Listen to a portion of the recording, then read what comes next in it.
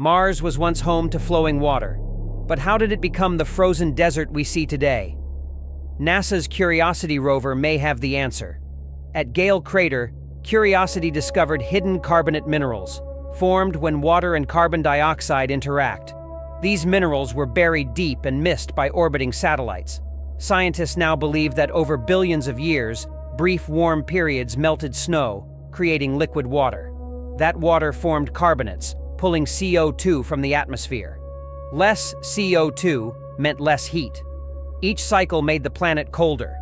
Over time, this process dried out the atmosphere and ended Mars's ability to support water on the surface. Gale Crater turns out to be one of the last strongholds of liquid water, and the perfect place to see this process recorded in stone. Mars didn't lose its water in a single event. It lost it through slow, quiet chemistry beneath the surface.